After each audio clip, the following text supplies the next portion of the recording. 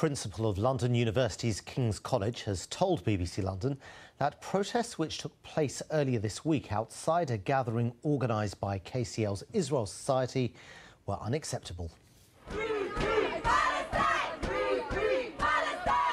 A group of demonstrators gathered outside a meeting which was being attended by the head of the Israeli security service.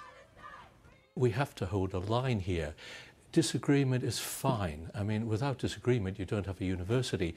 Peaceful protest is fine because that's a democratic right.